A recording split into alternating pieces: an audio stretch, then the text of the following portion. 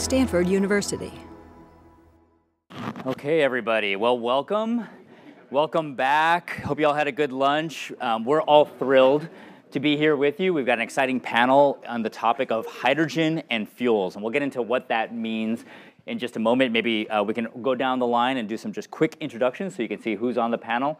I'll be serving as your moderator. My name is Tom, or Tomás Jaramillo. I'm in the Chemical Engineering Department here at Stanford. I'm also in the Stanford Doerr School for Sustainability in the Energy Science Engineering Department. I also have an appointment in photon science up at SLAC National Accelerator Laboratory. I serve as the director of a center called TomKat, the TomKat Center for Interface Science and Catalysis. We're all about catalysis, energy, and sustainability. Let me pass the baton and have each of our panelists introduce themselves. Johanna, why don't you go next? So I'm Johanna Nelson Weker. I am a lead scientist at SLAC National Accelerator Laboratory. That is a school of Stanford, and it is just up the hill on St. Hill Road. And there I run a research team that looks at energy materials, and we use X-rays to characterize these materials. So we have a synchrotron, the Stanford synchrotron radiation light source, and we can use those high-powered X-rays to look at materials. Outstanding, Matteo. Hi, everybody. Glad to be here. My name is Matteo Cargnello. I'm an associate professor in chemical engineering here at Stanford. And just like Tom, we're colleagues on the same floor and also part of the TomKat Center for Interface Science and Catalysis. I've been here for about 10 years working in the broad area of heterogeneous catalysis, nanostructure materials, more recently working in the area of CO2 capture and conversion, and look forward to sharing with you some ideas on hydrogen as well. Thank you. Great. Matt? Yeah, hi, everyone. My name is Matt Kanan. I'm a professor in the Department of Chemistry here at Stanford, and I also serve as the director for the TomKat Center for Sustainable Energy.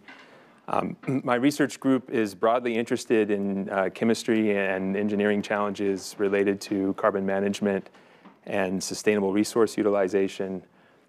We have projects in everything spanning from creating new performance advantage sustainable plastics to electrochemical systems for resource recovery to carbon removal chemistry, as well as what I'll talk about today, which is heterogeneous catalysis for hydrogenation. Wonderful. Tony. Okay, yeah, hi, I'm Tony Kovscek. I'm a professor of energy science and engineering, and sort of very broadly, my research interests are flow and transport in geological materials. So that is sort of realized as like CO2 storage, hydrogen storage, and we also have emerging interests in natural hydrogen generation. So I'm the director of the Stanford Center for Carbon Storage, which is also interested in hydrogen storage, as well as something called SUTRIA, which is an Energy Transition Research Institute that focuses on subsurface applications for sustainability.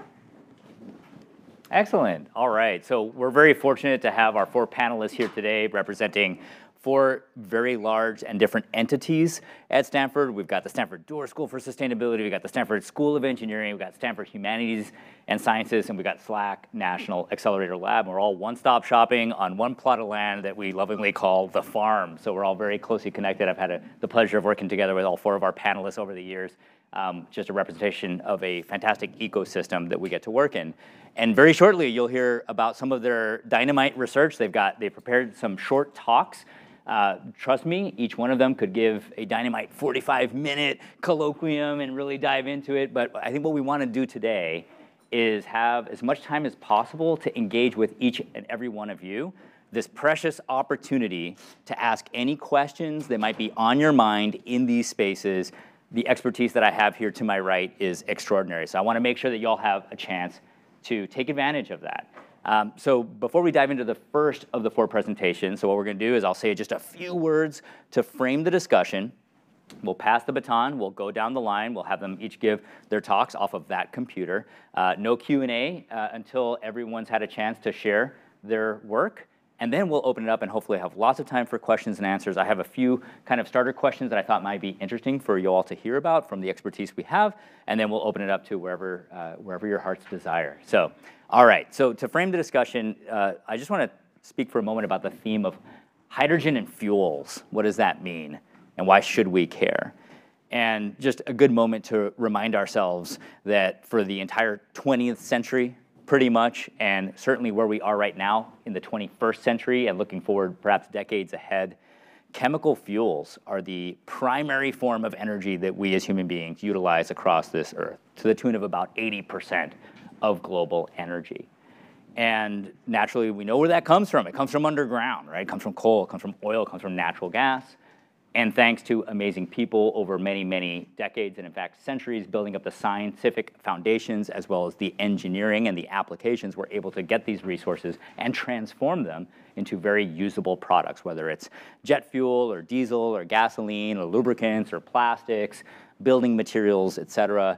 These are extraordinary processes that allow for a high quality of life. We do recognize, though, that there are some challenges there. Sustainability is certainly one of them.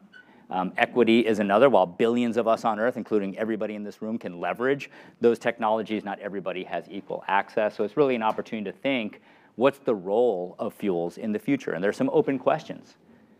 What should those fuels be?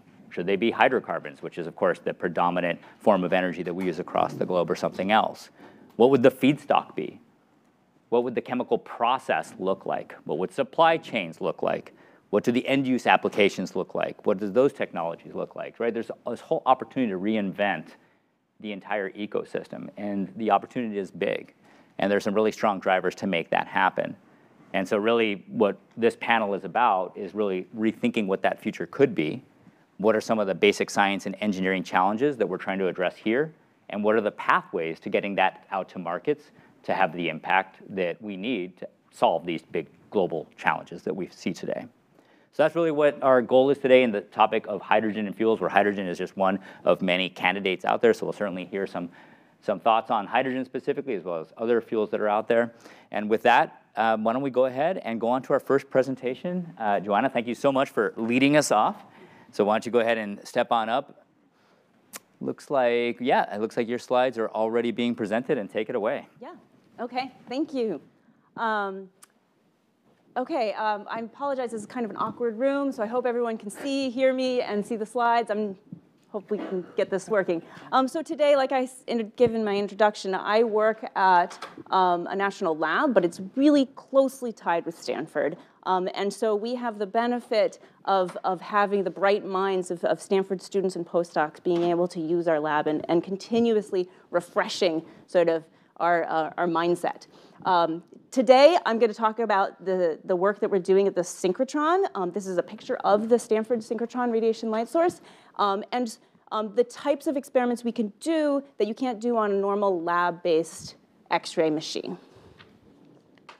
So just a plug for the synchrotron. It is open to anyone who can write a proposal, a 3-page proposal. We have proposal applications due 3 times a year, and it is free. So you get allocated time based on the quality of your proposal that's peer-reviewed.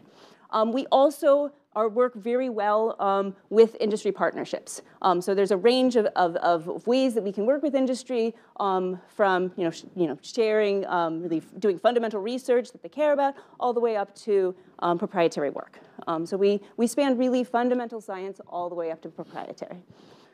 And then this circular building basically has different instruments coming out of it, and each of those instruments do a very specific thing. And I'm only going to be talking about really 3 of them. So the first instrument I'm going to talk about is the transmission X-ray microscope. And this is an X-ray microscope. So it's just like a regular microscope, except it uses X-rays instead of visible light or electrons, things like that. The nice thing about an X-ray microscope is you can penetrate through materials, unlike an electron microscope. So we use this to look at materials and the systems while they're working. So we can image very quickly, half a second.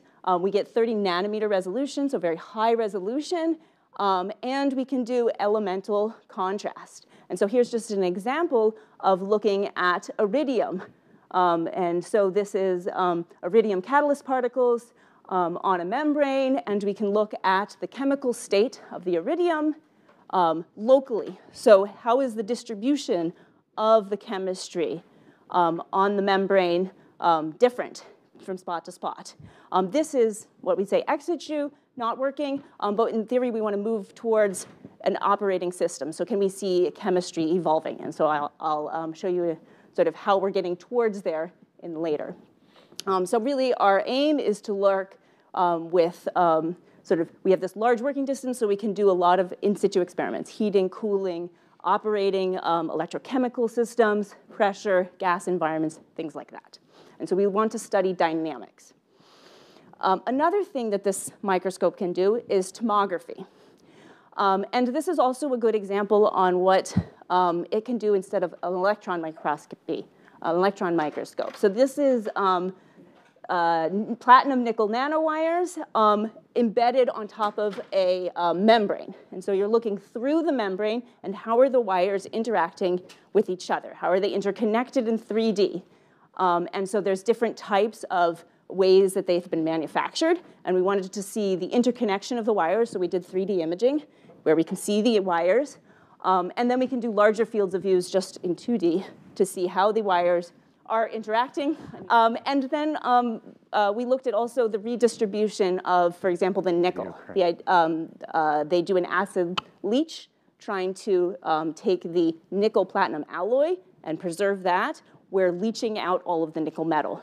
And what we could see, maybe eventually, is that the nickel can redistribute elsewhere in the membrane. And so because we have a visual image of what's going on, we can see that it's not just coming out, it's also redistributing.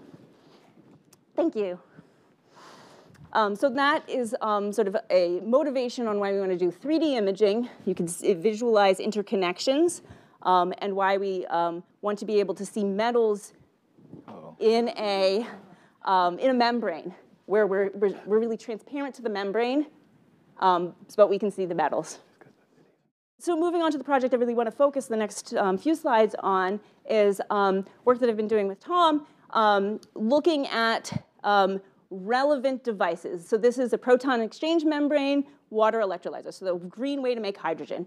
This is the concept, these are the components of this real working device with an anode and a cathode that actually functions like an industrially relevant device.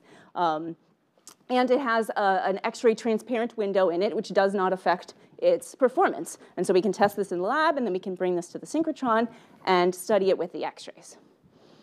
So the second experiment I want to talk about, or the second technique I want to talk about, is how do we track chemical changes and track them really precisely. And so this is a technique called high-resolution X-ray fluorescence detection with advanced X-ray spectroscopy.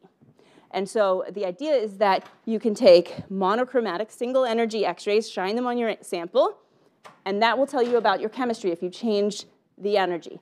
But you can also take the photons coming off, the fluorescent X-rays coming off your sample, and distinguish their energies as well. So you know the energy coming in, you know the energy coming out. Now you can get incredibly precise information about what the energy of each photon is. And that will help you get very precise, high-resolution spectrum. So this is a spectrum of iridium chemistry in that working device. And you can see the subtle changes that are happening. And so we need this high-resolution detection to be able to see these subtle changes that are happening in this working device. And so this is just one example of what we're doing with this. The second example is to take that X-ray microscope, but scale it up.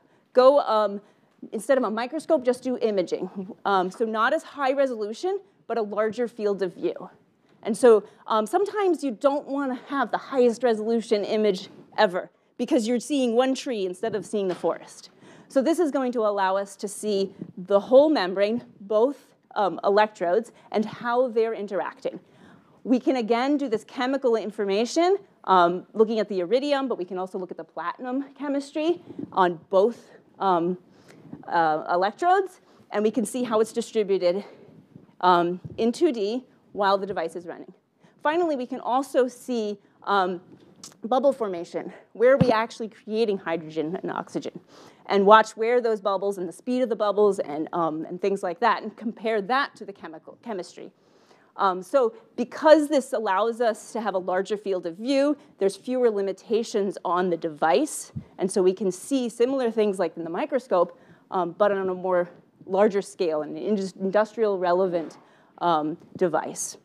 So finally, just the people who are working on this project. Like I said, Tom's on it. Demosthenes Sakaris is working on the spectroscopy. I'm doing most of the imaging. But really, the people who are actually doing the work are on the bottom. And so we've got a number of postdocs and project scientists and associate staff who are really making this project work. One last slide, and then I'm done. So sometimes I said at the beginning that it was really nice to see 3D, but then I told you an example of a relevant device that was 2D.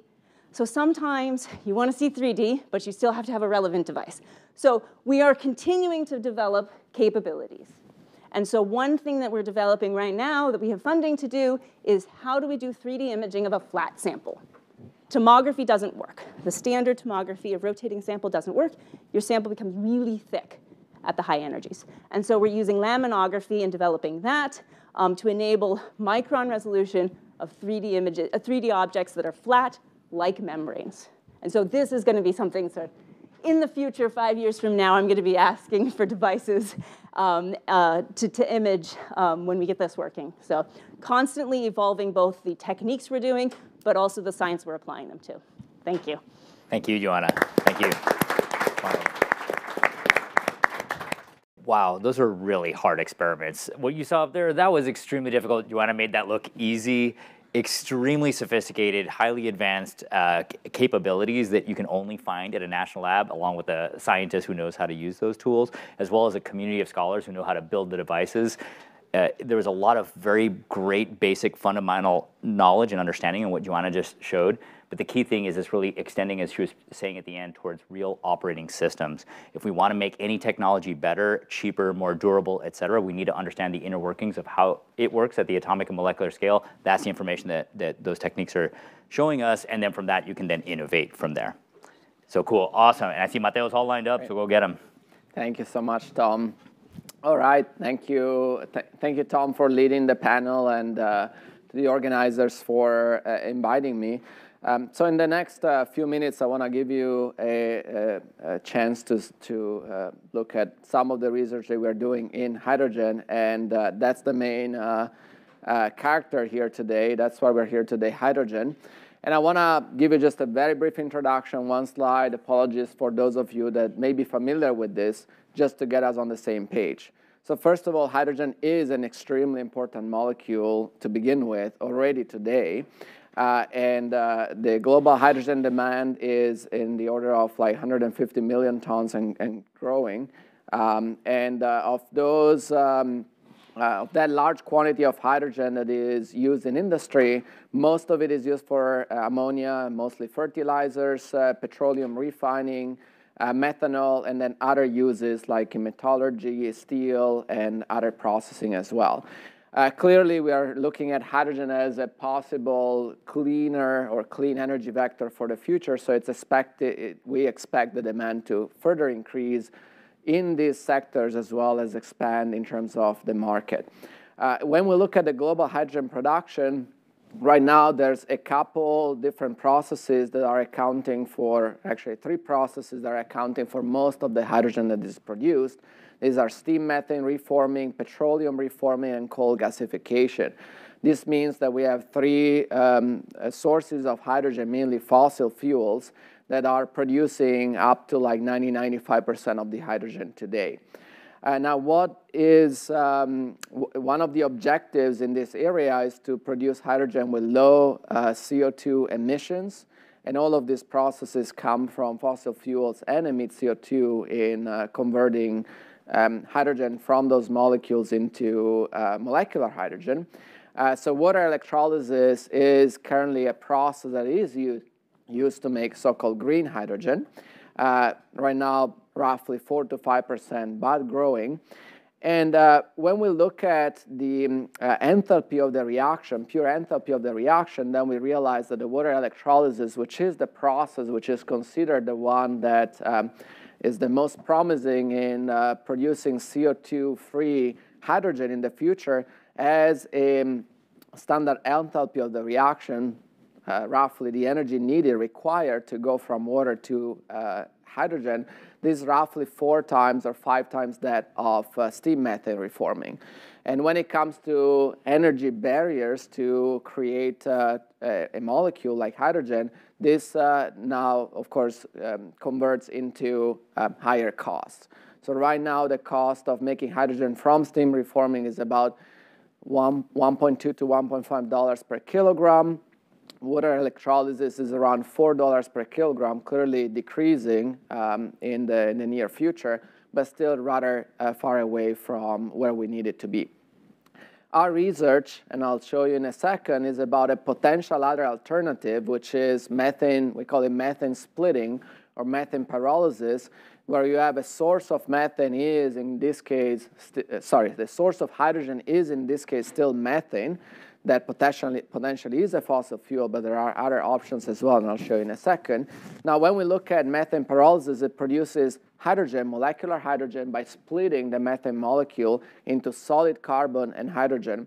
And now the enthalpy of the reactions, and in principle, the energy required to make that reaction happen is roughly 7 or 8 times lower than that required by water electrolysis. So can we make that happen and produce hydrogen without carbon emissions in the form of CO2 in the atmosphere by then taking advantage of that solid carbon as a way to store that carbon rather than emitting into the atmosphere? So the big picture that we envision is having a pyrolysis plant of different sizes that you can imagine, from small and distributed to larger scale plants potentially, where the natural gas may be coming from a shale gas well, at least for now, but could potentially be coming from other sources of carbon, for example, from the atmosphere, where we convert CO2 into biomass using photosynthesis in plants, convert that into a biogas plant into now methane and CO2, and potentially enriching that in methane and then feeding that to a pyrolysis plant. So in principle, we can imagine that methane coming directly from air with all the caveats that we can discuss later in the panel. Then utilizing, again, the hydrogen with for all the uses that we need. And then what do we do with that carbon? The carbon has to be an important player in this scenario, because for each kilogram of hydrogen that we produce, we also produce roughly 3 kilograms of carbon as a byproduct. But is it really a byproduct? If that carbon is amorphous, we can imagine, and some startup companies are working on that, throwing it away, landfilling, putting into unused mines. But what if that carbon is in a form that can be technologically useful? For example, carbon nanotubes that we can use to make fibers, films, or fillers, and displace potentially other major contributing factors to CO2 emissions in the environment. For example, carbon nanotubes fibers could be conductive, thermally and electrically conductive, and replace metals like copper, steel, aluminum. They are also very strong. Films could be used in textiles, and fillers could be used in construction materials. And this is an idea that we're not the only ones working on, but something that has been translated into a vision by a colleague of mine that I'd like to mention, with the opportunity to build basically a sustainable future with carbon. And this is the work by another Matteo, also from Italy, Matteo Pasquali, from Rice University, that together with Carl Masters from Shell, a couple years ago, wrote this interesting perspective in a scientific journal, where the title was very captivating. We can use carbon to decarbonize and get hydrogen for free, in the sense that we can convert that carbon from methane into carbon nanotubes that could be used for a variety of different applications, and then get potentially the hydrogen for free, because at that point, hydrogen could be the byproduct. So this is a schematic that Matteo put together, and again, I give credit to him. in developing relationships between Stanford and Rice that are ongoing, where the main important question, though, is how do we go from methane to carbon and hydrogen in first place? So this is something that I started working on with my colleague in mechanical engineering, Arun Majumdar, a few years back. So I'll show you the state of the art right now that we published already and patented before.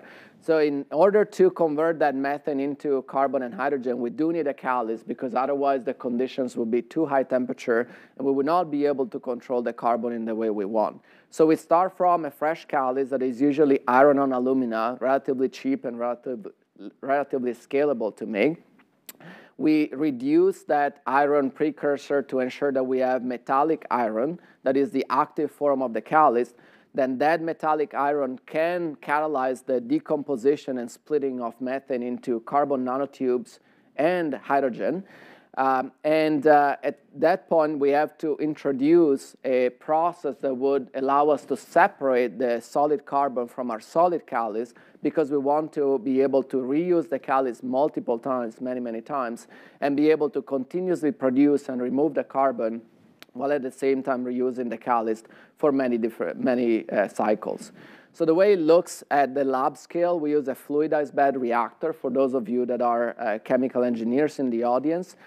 This is a picture before and after. We run the pyrolysis reaction. First, the catalyst is sort of like reddish because of the iron oxide. After those steps, we see the black color related to the formation of carbon. And if we look at the activity, we get relatively high conversion at relatively mild temperatures.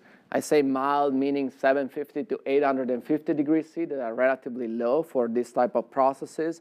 And the only product that we see from this reaction is either unreacted methane or pure hydrogen. So we get about 85% conversion in these conditions of methane that is close to the thermodynamic equilibrium, with more than 99% hydrogen selectivity and only trace amounts of CO.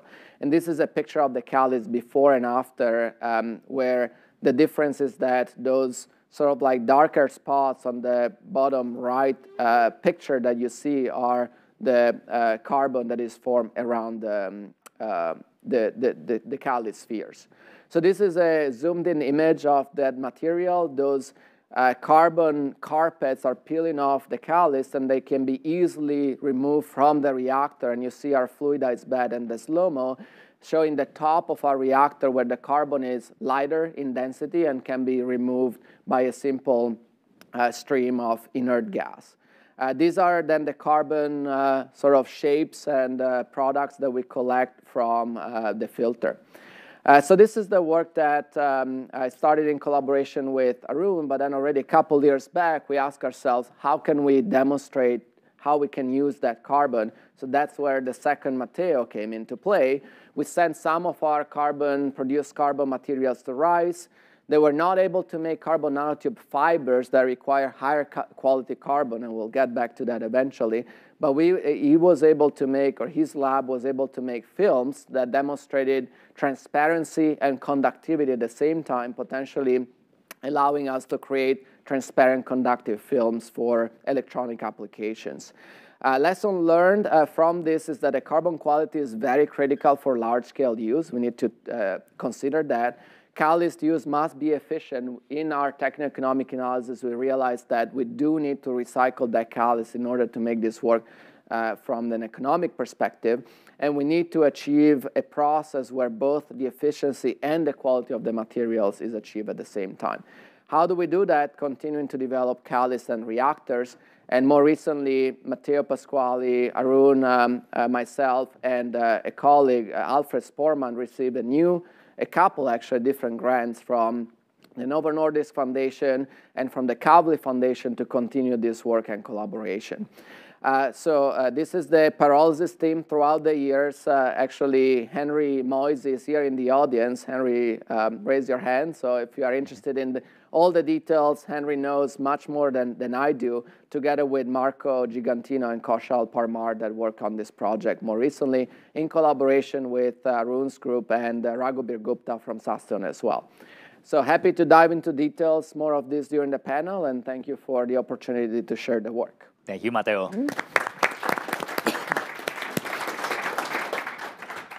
Thank you, Tom, for organizing us, bringing us together. Thanks to the organizers for the opportunity to share some of my work with you today, and actually thanks to the rest of the panel members. This segues, what Matteo talked about segues quite nicely, I think, to what I'm going to talk about, which is basically, given a renewable or low or lower carbon source of hydrogen, how do we combine that with CO2 to make other fuels that we could use across various energy sectors? I'm particularly interested in liquid hydrocarbon and alcohol fuels, but primarily liquid hydrocarbon fuels for hard-to-abate sectors like aviation and heavy shipping. So if you take jet fuel and diesel, combined roughly 60 million barrels per day, accounts for about 9 billion tons of GHG emissions per year. So how do we think about replacing those with a sustainable alternative? We are focused in particular on one sort of technological vision, if you will, for what's called power to liquids, which is can we take low carbon electricity, CO2 and water as the inputs and generate fuels that service those sectors that I alluded to. Schematically, at a very simplified level, it looks like this. We would use water electrolysis to generate the hydrogen, obtain the CO2 from some sort of emission stream, or perhaps from the air directly. We're interested in particular in what are called syngas conversion technologies. So starting from hydrogen and CO2, you then need to do a transformation that I've abbreviated as RWGS. In chemical jargon, that's the reverse water-gas shift reaction, which is shown here, CO2 plus hydrogen to make carbon monoxide plus water. And that's necessary because the syngas conversion technologies need CO. Syngas is CO plus hydrogen. And there are available technologies already proven on scale that can take CO and hydrogen and make a variety of liquid fuels, including jet fuel. So I just want to talk for a minute about the upstream and the downstream, and then I'll really, because those are commercial technologies at different stages of commercial deployment. In our view, while there are available technologies for reverse water-gas shift, we think that this is the area in need of the most development in this overall technology package. So this is the opportunity we identified, and in particular an opportunity to develop what we think is a new and an enabling catalyst that unlocks new ways of performing reverse water-gas shift that can improve the overall power to liquids efficiency. But just a second about the upstream on the renewable hydrogen side. So just thinking about water electrolysis, there's a tremendous amount of enthusiasm, I would say, for scaling water electrolysis as reflected in announced projects. So this is the most recent projection from McKinsey looking out to 2030. You'll notice the small base. I think there's about a little over a gigawatt of deployed water electrolysis capacity today. The projections based on announced projects out to 2030 are a really dramatic increase to a couple hundred gigawatts. Only a small percentage of those have reached final investment decision. But suffice it to say that there is a lot of enthusiasm and some significant increase in capital being deployed for water electrolysis, not to mention other potential low carbon sources of hydrogen like we just heard about from Matteo. That's upstream. Looking downstream, once you have syngas, the conversion of syngas into liquid hydrocarbons has been practiced for almost a century through a process called the Fischer-Tropsch process. This is proven on scale in the sense that there are existing facilities that take syngas, which today is sourced from steam reforming natural gas or coal, but take that syngas and convert that into liquid fuels. This is one of the larger plants that does 140,000 barrels per day. So we know how to engineer these syngas to liquid conversion systems. A more recently commercialized technology takes syngas through a relatively low temperature, biologically catalyzed process using these microorganisms called acetogens. they take that syngas and they very selectively produce ethanol. So there's a company called Lonzatec that has commercialized this process for producing ethanol fuel from syngas that they're actually sourcing as a off gas from certain industrial processes that have CO-rich waste streams. So what is the challenge then with reverse water gas shift that could basically merge this upstream hydrogen production with this downstream syngas conversion to enable sort of a seamless power to liquids?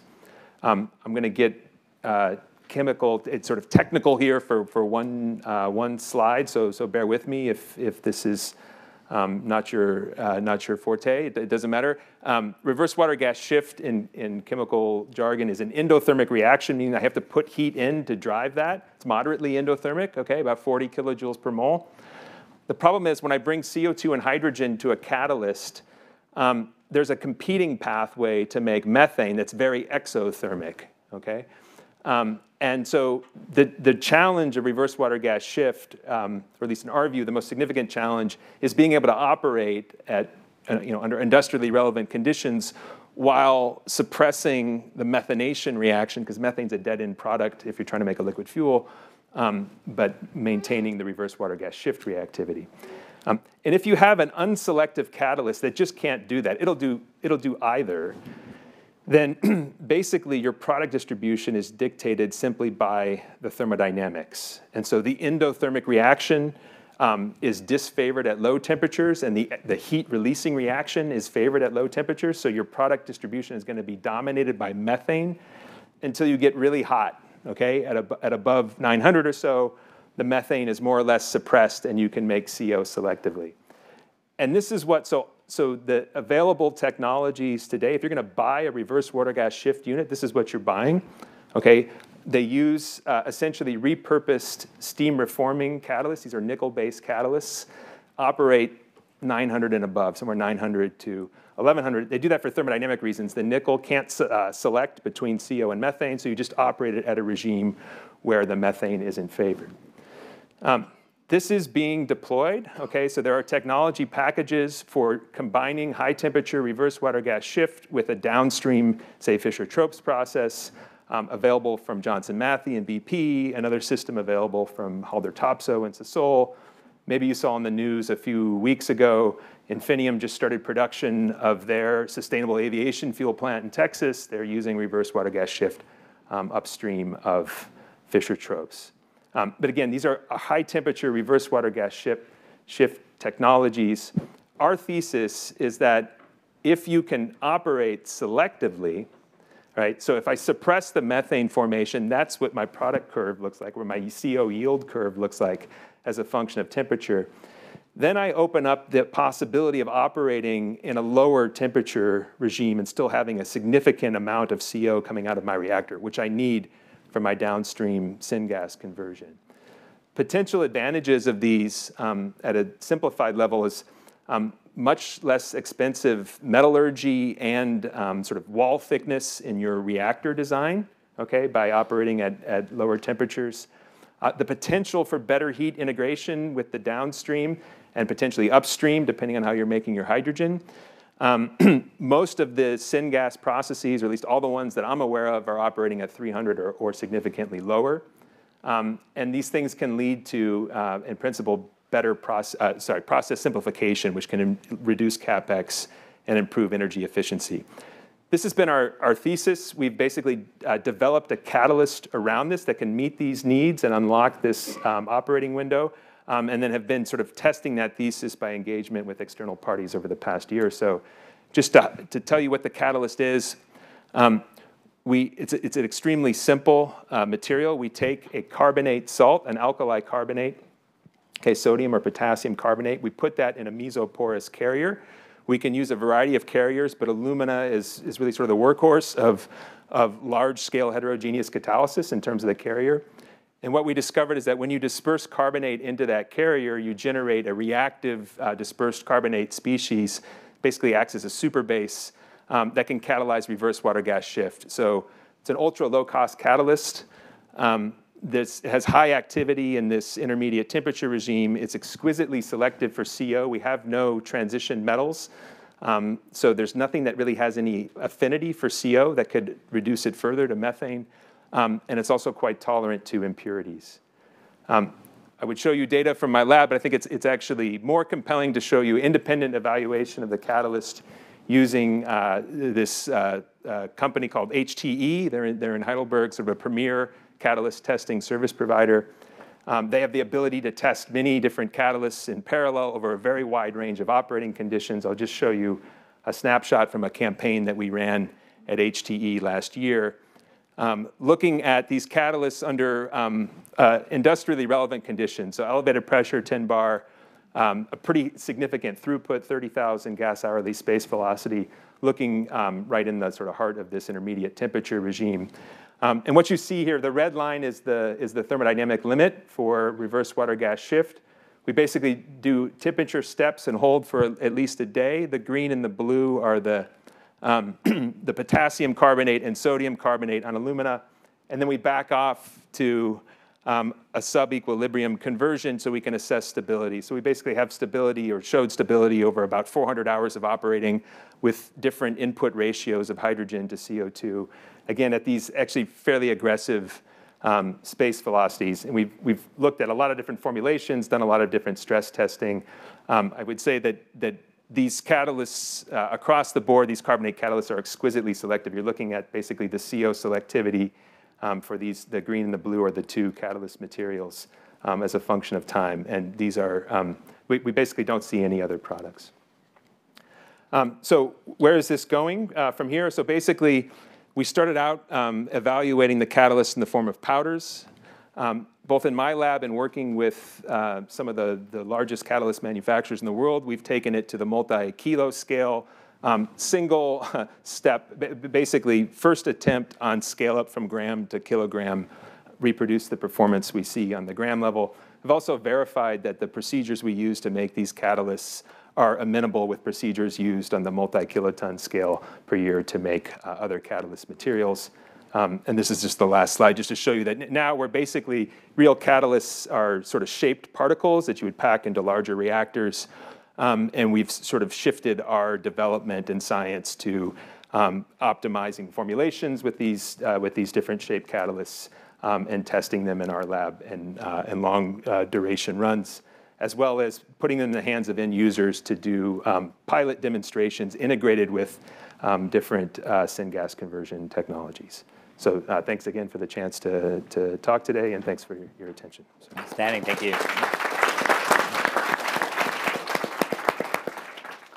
So I'm going to tell you about underground hydrogen storage.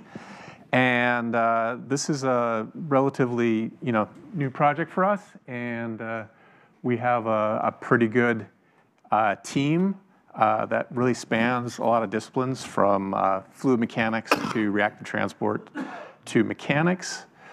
And I guess the opportunity space here is kind of illustrated through a couple of slides here. So this is a picture of curtailed electricity in California. So curtailed electricity means electricity you could have generated, but nobody wanted it. So it's basically, clean electricity that's being thrown away. So this is like a really great time of the year for curtailed electricity in California because it's not very hot. It's really sunny. And so there's, basically electricity going to waste. Green is wind, yellow is solar, and you can see this is going up every year. Last year was a record curtailment in March, 700 megawatt hours just in that month. And overall, last year there were 2.7 terawatt hours in California of renewable electricity that were not used. So with electrolysis, that might have been something like 54 million kilograms of hydrogen. And then you could say, well, where would I put this? Like these high performance tanks with a carbon fiber material, super interesting. They hold like 4 kilograms of hydrogen each. So you would need a lot of those tanks. So we're looking underground, right? Because, in the subsurface, we have geological structures.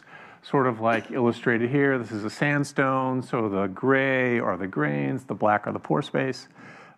In some cases, like in a depleted gas reservoir, that pore space is pressure depleted and there's only a gas there.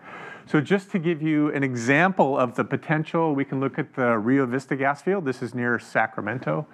It's produced something like 3.8 trillion cubic feet of gas to date. And if we replace that volume with hydrogen, it's something like close to 9 billion kilograms of hydrogen in that single structure. So big opportunity space, and that's kind of what our project is about, is really sort of a fundamental science look at flow, transport, and reactivity of hydrogen in these systems, trying to really, as we go, draw out practical results, and then in the end we'll have hopefully a reliable, large-scale way of doing this.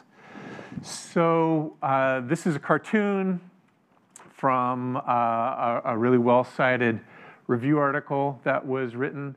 And the point I kind of want to make here is that people have really been drawing cartoons, and somewhat disturbingly, the cartoons are all pretty similar, which means there's a lot of groupthink that's happened. And so we're trying to kind of pull these things back a little bit and understand. So just in the interest of time, I'm going to really only maybe tell you two stories. One is about flow regimes. So if you imagine this gas-water interface, there's interesting things that could happen there. And the other thing I want to tell you about is hydrogen degradation due to reaction in the porous medium. So I'll skip through, but I'll tell you one thing that I'm going to just say and skip over the sort of the proof for this is people have been drawing this kind of a picture where hydrogen sort of magically rises to, it is a buoyant gas.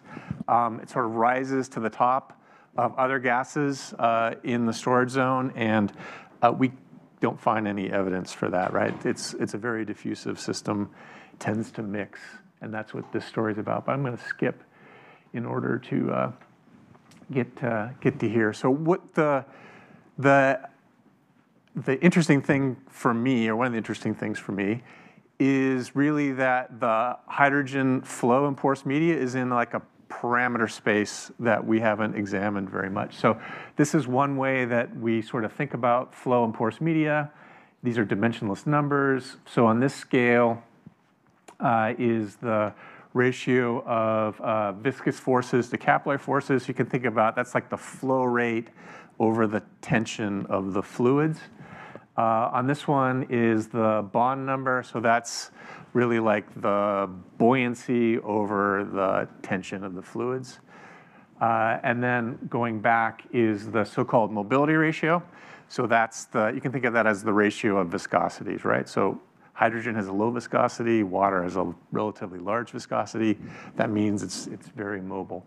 So the things that are colored here are sort of regimes in this parameter space that we've looked at quite a bit because there are commercially viable things that are of interest.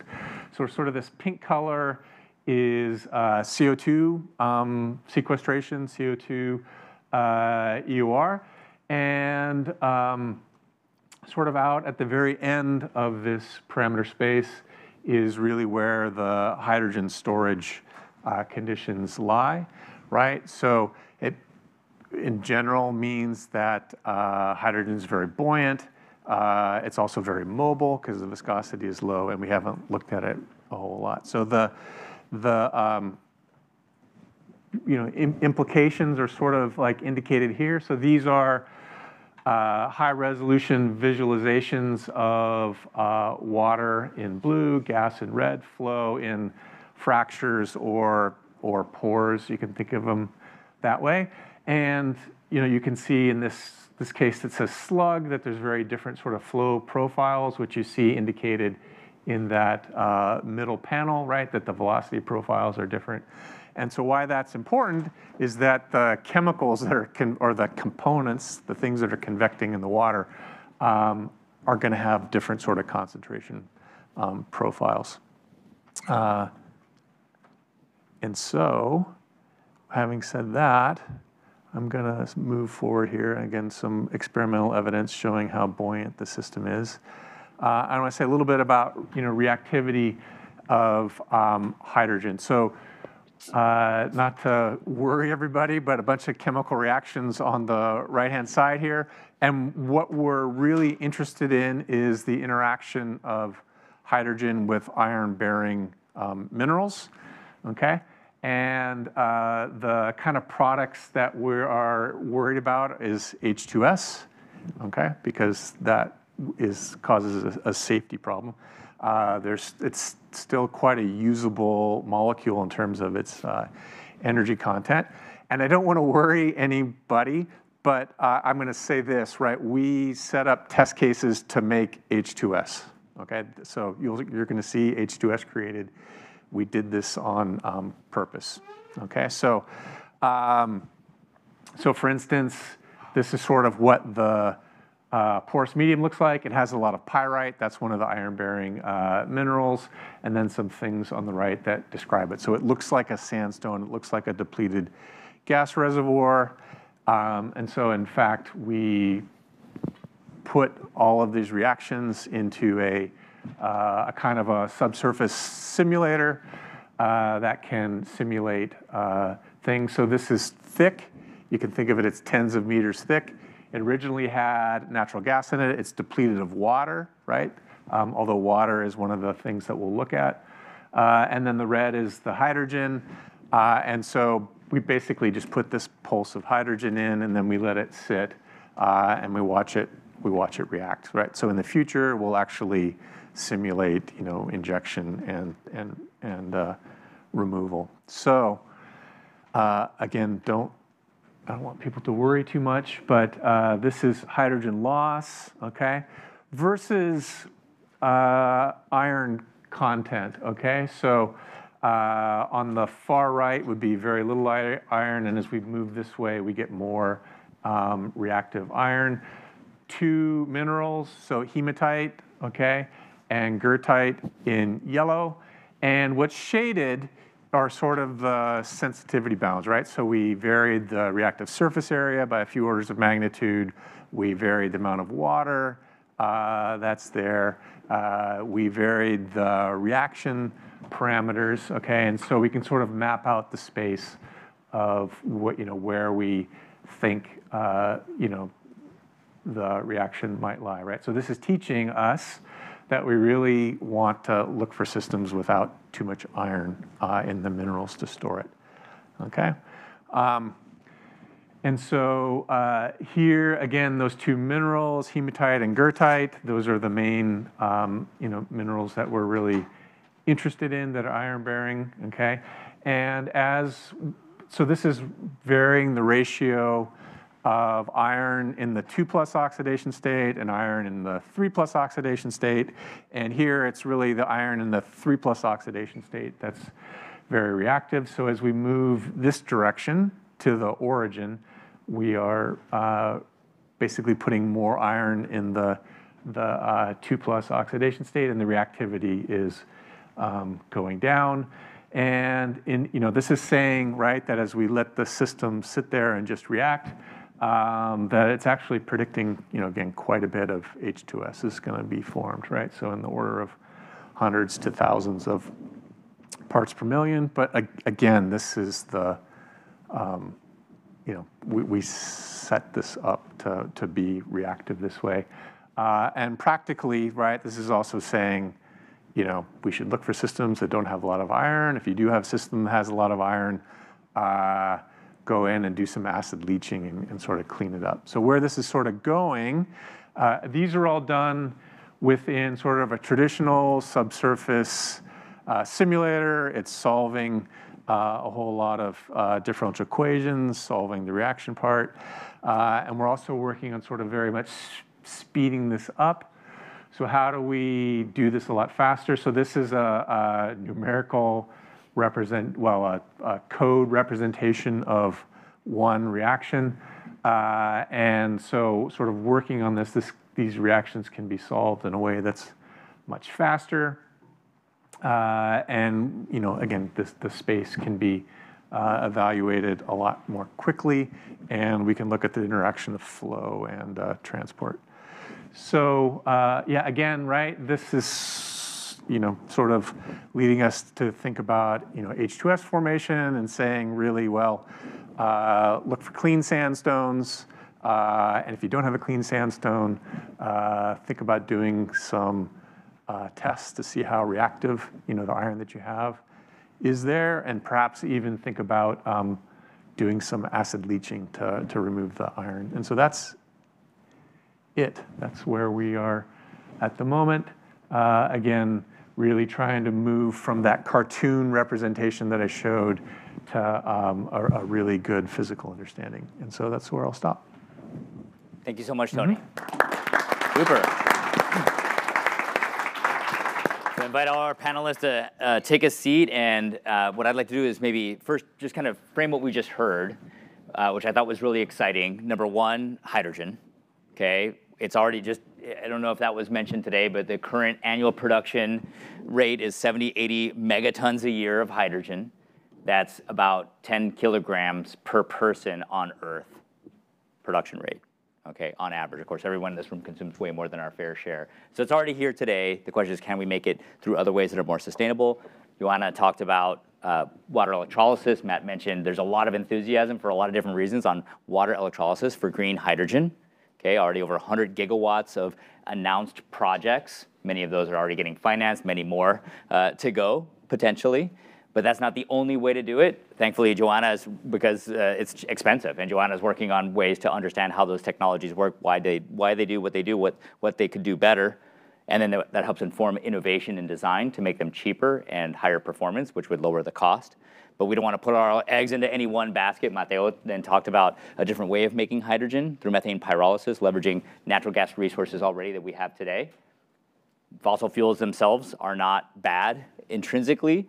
However, it's how we use them that sends the CO2 into the atmosphere. So if there's a way we can use that resource to convert them into make building blocks, building materials, materials for everyday life, and hydrogen, that could be a win-win proposition. Of course, there's technology development along those lines. Let's say we have lots of hydrogen entering the market. There's questions, can this be used as a standalone fuel for heating, for transportation, et cetera? Potentially. There's technologies out there that are worth designing and thinking about. But there's also using that hydrogen as a feedstock, and it's what Matt talked about, to make for aviation fuels and all the conventional fuels that we typically use in cars and trucks and ships and airplanes, using that sustainably sourced hydrogen and reacting it with CO2 to make the products that we need.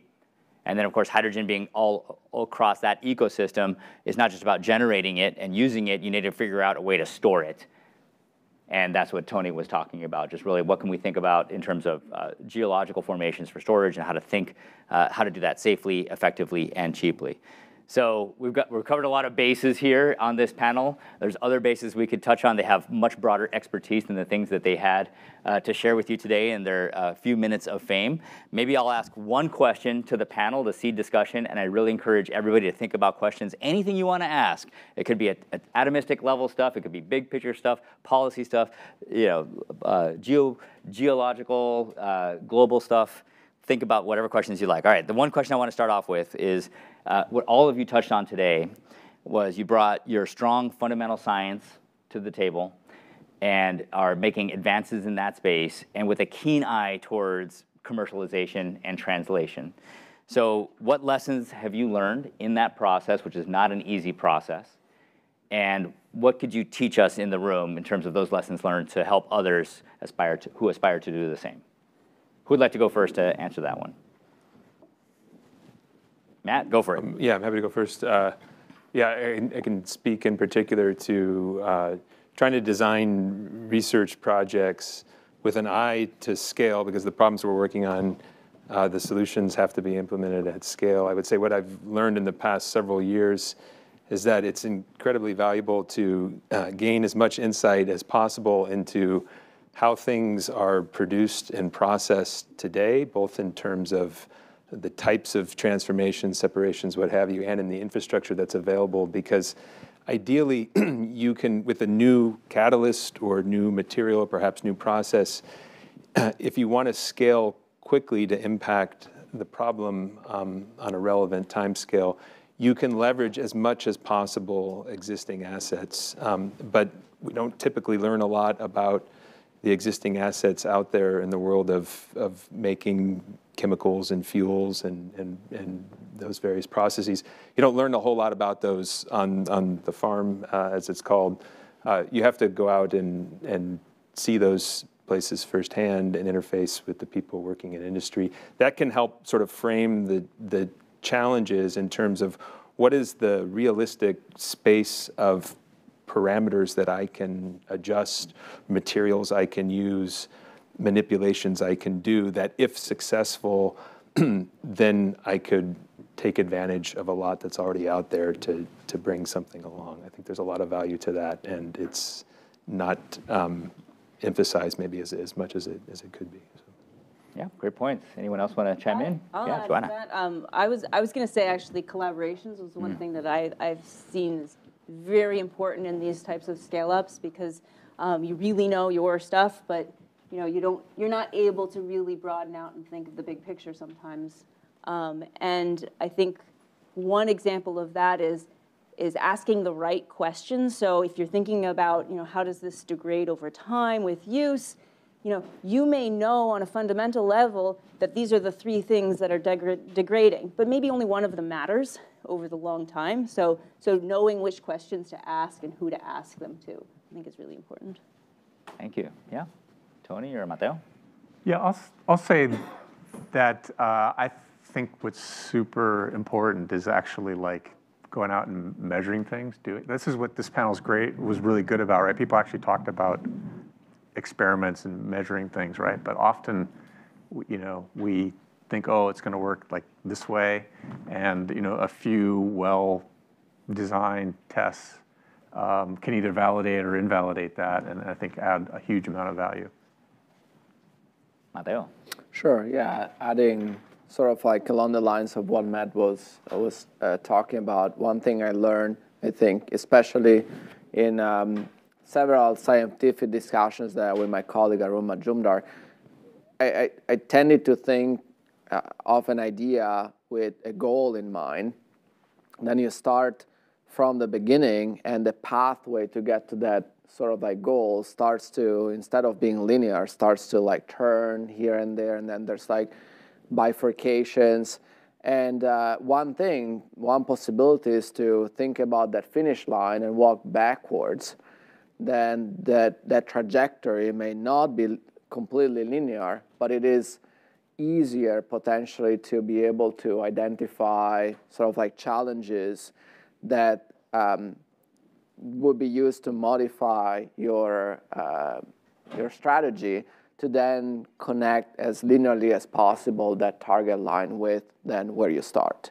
And for example, one thing that has been discussed already, like for example, the scale, right? If you start from your idea, and by the time you get your convoluted strategy to get to the goal, but you forget about the scalability of one of the steps in between, whereas if the final goal, like hydrogen, is already scalability to begin with, then you would start walking backwards and you will realize, okay, it has to be scalable to begin with. So you would already eliminate some of those side pathways that would take you away from your straight line if you were to start from the beginning till the end. So that sort of like walking backwards has been quite helpful.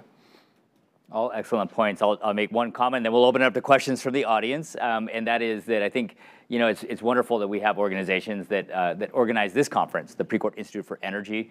Number one, all of us have benefited from the existence of that particular organization that really brings the community together, certainly at Stanford, but also at SLAC. Clearly, we're benefiting from that as well, from a broader ecosystem of scholars. You as well, all of you in the room, bringing us together to have these important conversations, try to figure out what are the real challenges and what are the real opportunities. And now we have an accelerator as well, and that's something that is unique that you just don't find out there in the world. The university that established an accelerator, which is really a way of saying within the Stanford Doerr School of Sustainability, we have all this talent on this campus and in this ecosystem and at SLAC, And what really brought a lot of us together here in the first place was basic research and education, because that's what universities do and do extremely well.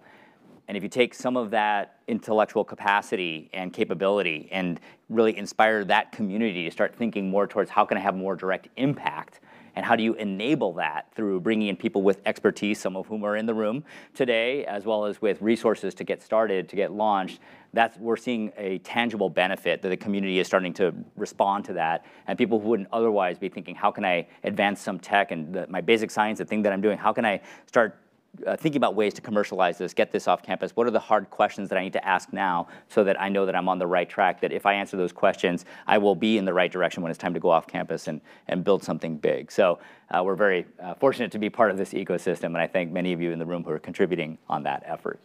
All right, I will pause there and open it up for Q&A. I think Arpita has the mic, so just raise your hand and Arpita will hustle on over. Thank you, Arpita. Please introduce yourself as well. That would be helpful. Yeah. I'm Tom Perry. I'm with a company called Phoenix Energy, and we use biomass gasification in projects that are community scale to produce electricity. And so, Matt talked about syngas. I've got questions about, what does syngas mean to you? What is the makeup of syngas? Because we already produce syngas, and I'm wondering, is there a path to syngas and then, the modification of that does not necessarily involve electrolysis, right? Is there a sort of faster way to get there, faster, cheaper way? Yeah, so Sure. that would be a start for me. Yeah, happy to answer that. Yeah, I for the interest of time, I didn't have a chance to mention this. Yeah, so waste, or I should say, more, biomass residues or municipal waste. Gasifying those is another way to generate syngas. The composition of syngas that's useful depends entirely on what your downstream technology is. Okay, so I can't give a specific, breakdown of what has to be in the syngas. It depends on what you're sort of marrying it with downstream. But as a resource, so if you look sort of at aviation, what are we doing now? We're doing HEFA, right? Hydrotreating esters and fatty acids. The next most accessible thing is basically taking these already, basically these energy-containing residues that are already available and just getting them into a form where I can process them chemically to make fuels. Okay, so I would sort of put what you described in that category. I think power to liquid, if you think about reaching a scale that can meet EU mandates or targets in the US or anything that anybody's talking about to truly decarbonize even aviation, let alone diesel, you run out of those resources. So I think those things can and absolutely should be done in an opportunistic way, but you simply don't have enough feedstock in order to reach, 50% penetration of the aviation fuel market, for example. So we're sort of thinking about what we think is the ultimate scalable solution, which has to be taken back, in my opinion, to water, CO2, and power. Yeah. And given that scalability requirement, does that contemplate doing any of these projects in California where it's incredibly hard to, get these things permitted, and then there's I don't know how, much consumption of water there is, in your process, but, generally we have water shortages. Yeah, no, so those decisions need to be made on a project-by-project basis, right? And so I think for pure power to liquid plays, maybe not in California to start. In the U.S., it depends so much on various incentives. There's a federal incentive level, but then there's also state incentives, which drive a lot of it. But yeah, it's at power to liquids are at a very early stage of deployment in the sense that some technology packages are available. How they play out, what the real cost is if you deploy them, sort of to be determined. And I don't know to what extent people have gotten to where are the best places to locate them. I think, it looks like in the south is sort of where it's landing at the moment. Yeah. Got it. Thank you. Thank you. I had a question for Matteo. Please introduce yourself. Oh, if you yes. don't mind. Thank you. I'm Darren. I'm with Roadrunner. We're a venture studio. I'm just curious, why, given the structural deficit of graphite coming up in the next decade, why focus on carbon nanotubes as opposed to creating graphite? And then maybe a broader question for the group is dry methane reformation a red herring? Well, so first of all, we started with carbon nanotubes. We're not even making carbon nanotubes yet. It's mostly like fiber, so we need to improve the quality. But there's no reason to then limit ourselves to one specific form of carbon. Now, for reasons related to then reusing the catalyst, making the carbon nanotubes could more easily lead us to then be able to reuse the catalyst in multiple cycles. And it's just about the science of breaking that carbon catalyst bond. And once you start forming graphite layers, graphene and then graphite layers, those usually tend to encapsulate completely the catalyst. So the physical separation just becomes harder. It's possible. So we're looking at how to make graphite. But the other challenge that we have to solve is that once you make graphite, there's graphite is, in all cases, even carbon nanotubes, these are very heterogeneous. It's a single word that encompasses a very heterogeneous class of materials. So even making graphite will not guarantee that you have the right type of graphite, for example, in batteries, because those are specifically treated to remove defects and allow lithium to get stored in and out. So we have to solve all these issues, the challenges of making the right type of carbon. And we just started, so with Henry, just right behind you, Henry has been working more towards the idea of making graphite at slightly higher temperatures than what we're operating than carbon nanotubes. That's a possibility. Thanks. And I don't know if anyone wants to take the dry methane question. Oh, sorry. So the dry methane. So you were talking about, sorry, can you repeat the dry methane reforming as an? Is that feasible, or is it just, I mean, it's feasible, but does it make sense, or is it red? So I'll give you my personal opinion. So for the audience, maybe it's good to explain. Dry methane reforming would be in principle a one-to-one reaction between methane, CH4, and CO2 that would then lead to CO and hydrogen. So basically syngas and CO2. There's CO, CO2, and hydrogen. And people, if I read in the last maybe 5 years papers on dry reforming, people say this is the holy grail. You take two greenhouse gases, react them into useful products, right? There's a lot of issues with that. First of all, it's thermodynamically very difficult reaction to run. You need very high temperatures for conversion, which is, of course, the same problem also with pyrolysis, so not that it's not affected at that, but you need high temperatures. You have problems of reactivity. And then you end up with, again, this syngas ratio that could potentially be useful, but other technologies seem to be much more mature and promising than the dry reforming. So it is an option, but for different reasons haven't been looked at commercially as much. Maybe I could just add to that. I view it as basically hedging on the risk that renewable electricity prices won't come down as one hopes and needs them to in order to make a more conventional power to liquids or power to fuel system viable. So methane is going to be cheaper, right? So you're bringing in some of your instead of power, you're bringing in some of your energy content in the form of methane, and so it's different from just steam reforming methane, right? Because I'm using CO2 as a carbon source. So it's I sort of view it as in between conventional gas to liquids or gas to chemical or whatever you're going to do, starting from steam reforming, and a fully sustainable feedstock power to liquids. It's kind of in between. And my understanding is that there are some systems being scaled now, built out commercially. But yeah, you have to be willing to tolerate methane, I guess, from a investor or project point of view, from a carbon management point of view.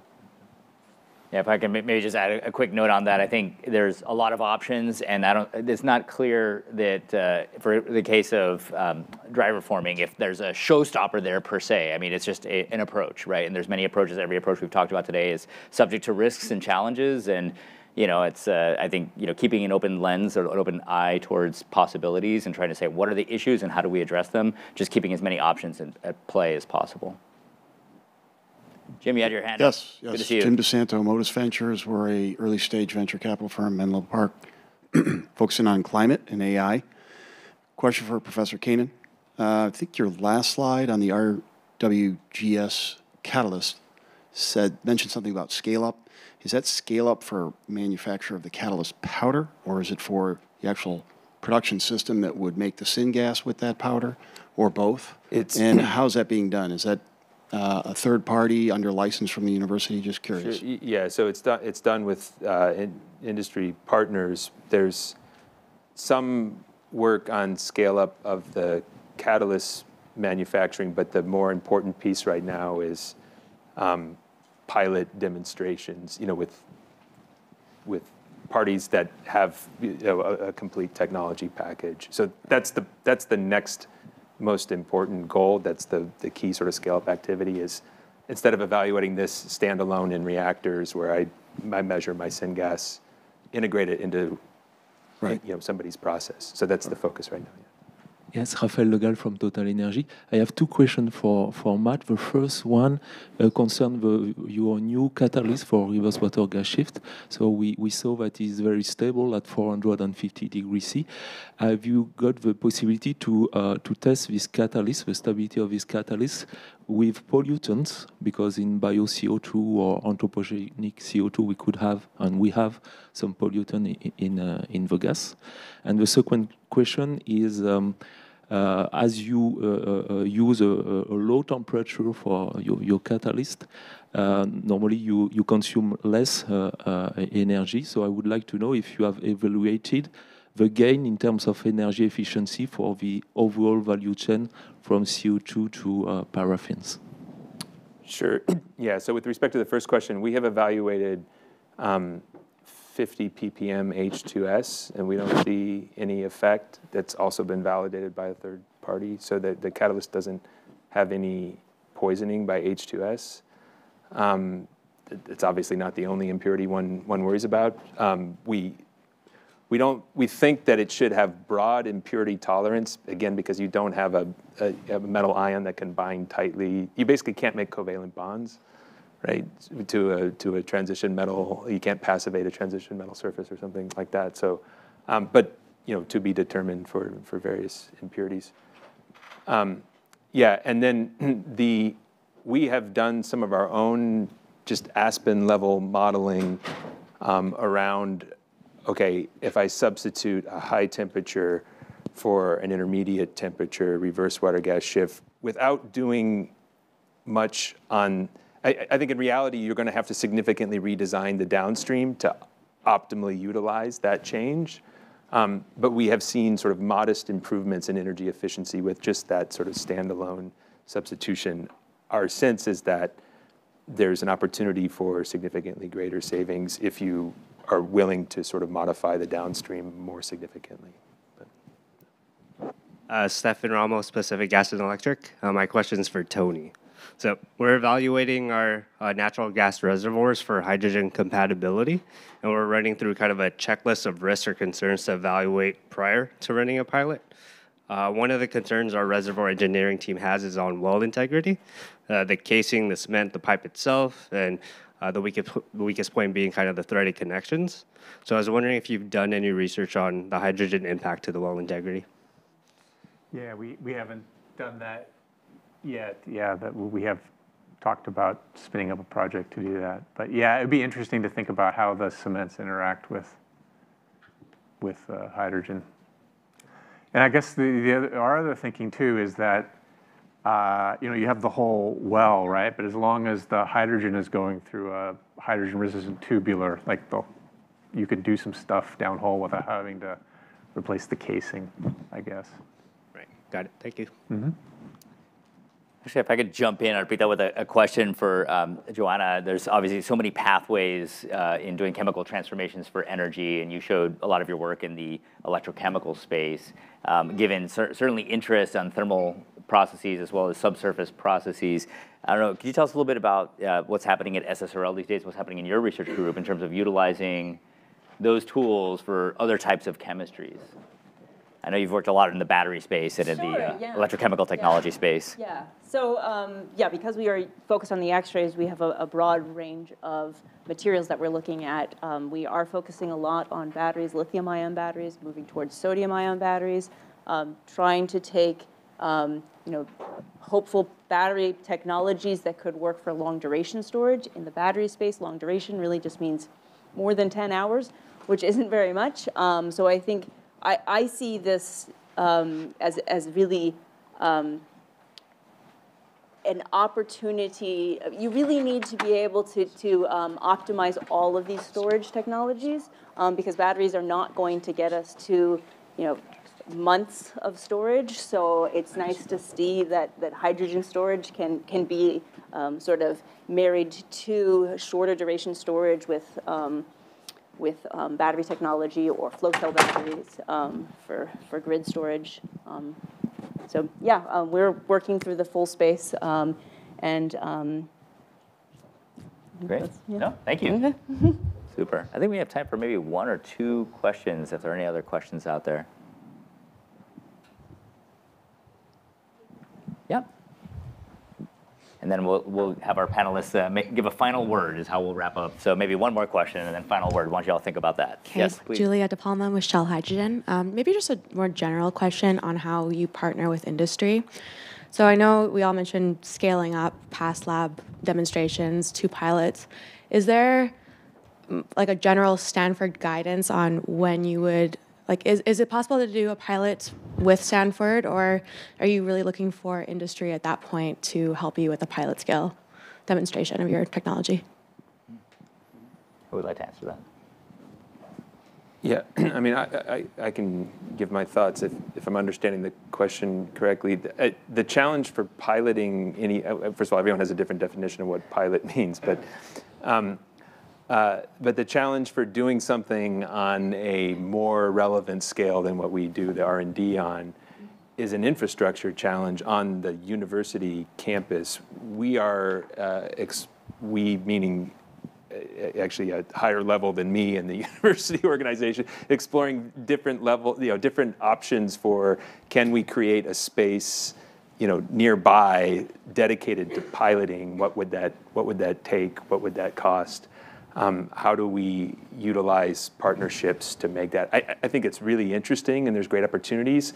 That said, if a Shell or somebody else in that space already has existing infrastructure, then that's so much easier, as long as we can just figure out how the relationship works to send our students over there with some of our catalyst technology, for example, leveraging the process engineering and the infrastructure there. That model seems very attractive to me, but I know there has been a lot of talk and some ideation around how could Stanford create a facility that would enable its researchers to easily scale? Because just in the research labs here, it just isn't feasible beyond the lab scale for sort of building code reasons.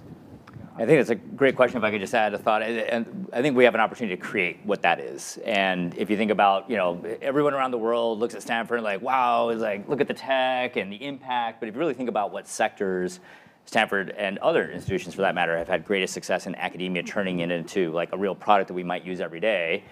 There's software, right? There's biotech and biomedical things. Like these are certain industries, electronics.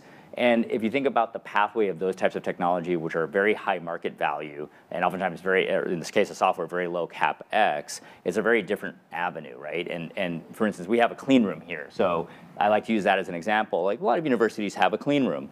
So if somebody's got a really great idea on a new type of integrated circuit, a new type of fabrication process to make a really fast memory, you can actually go into the clean room at Stanford. You have a massive multi-million-dollar facility that you can call almost like a pilot because it's using the same type of tools that are used in modern industry for manufacturing integrated circuits. Test out your ideas, prototype things, and then if you know that that works, you know it'll work off campus, so to speak, at a multi-billion-dollar fab because the tools work very similarly. We don't have that in the energy sector. And so it's really, I agree that really through partnership will give us kind of the fastest path, but what does that framework look like? And there are already success examples of that in different degrees in different areas, but I think if we could build that together, a more robust framework, I think that would be massively beneficial for all of us. It's a win-win scenario. If I could add one. Please, Tony, thing. go for it. I'd say on the geological side, yeah, we're quite adept at working on, fitting into teams working on pilot projects. And I think adding a lot of value. The only real consideration is that when a student or a Stanford researcher touches something, they have to be able to put it in their thesis, right? So that's actually usually the hardest part of getting involved in the pilot is sort of this, how are the results going to be presentable, to the outside world? Yeah. Super. Can I just add one more thing about the partner? Yes. I would say some of the successful examples we've had at the national lab at using the synchrotron is often a share of materials, looking at materials either as they're made, were they manufactured in the way that you think they are manufactured, or after use. How is the degradation? And so we have tools that are not your standard lab tools that you would have available. And quickly adding that, it works really well to have partnerships with industry and companies. We had a few examples where maybe with sponsored research projects that are already going on with Stanford, it's much easier than to get that piloting sort of like larger scale. And in general, in the chemical space, it's quite harder than sort of like hardware and also hard materials. An example, I'm working now with Tiziana Vanorio that I think spoke this morning, where scaling up a sustainable like green cement sort of like sample is a matter of like running it on a larger scale in first approximation and building something with it. When it comes to the chemical reactors, right, scaling it up in the same way is not as simple as creating a larger formulation. So that's where the partnerships with external industry partners work really, really well. Okay, if I could transition and just give our panelists in one or two sentences briefly some final thoughts. Johanna, why don't we go down the line and start with you? Sure. So I would just say that there's not one solution. I think we need to be really thinking about not what just how do we want the energy landscape to look like in 50 years, but what about tomorrow and in 10 years? And everybody needs to be working, I think, on all of those important questions. Matteo? I think it's an exciting time for energy in general. It's where I see there's lots of ideas that can be pursued, and it's really an exciting time to be part of this new energy revolution. So, excellent, Matt. Yeah, I would say that cheap hydrogen is the foundation for, at least for what I was talking about, what some of us were talking about today. If we don't actually scale the production of cheap low carbon hydrogen, then sustainable fuels, I think, will always be very limited. Our job as a research community, I think, is to create options or one way we can help is by creating things that you can do with hydrogen to very efficiently turn them into the products that we already touch and utilize on a daily basis. That will help hopefully create the pull to scale the hydrogen to bring the cost down to make this all happen. Great, Tony. Yeah, so Tom mentioned the size of like the hydrogen market in his opening comments, and I would say that, and similar to Matt's comment, right, that market is really limited by the availability of like cheap, inexpensive hydrogen, right? And so I'm super excited to really see how the renewable infrastructure is growing on the generation side, right? Because renewables are intermittent, and so like California, as I was showing, is a great example that basically the renewable infrastructure is oversized for many parts of the year, and I think that creates an opportunity of a lot of electricity that could be generated and could be moved because the grid is not full on, again, days like today. So I think there's a really nice synergy between the, the build in renewable energy infrastructure, and hydrogen generation and storage. Great. And my last comment would be that we need to think about systems of systems and think at that level as well. Unlike a lot of technologies that are in place today, like how aircraft fly, it's pretty much one type of technology that gets adopted all across aviation. But production of hydrogen in some regions, maybe low-cost electricity means that electrolysis makes more sense. Other places have maybe low-cost natural gas, and then maybe methane pyrolysis makes more sense. So we're going to have a patchwork of different systems out there, and we need to, and if they're going to succeed individually, we need to think about a way how they're interconnected so that we can lower the cost of that whole system of systems. So with that, I want to thank everybody for your time with us today. I want to thank our panelists for their time and look forward to future discussions with all of you. Take care. Thanks again.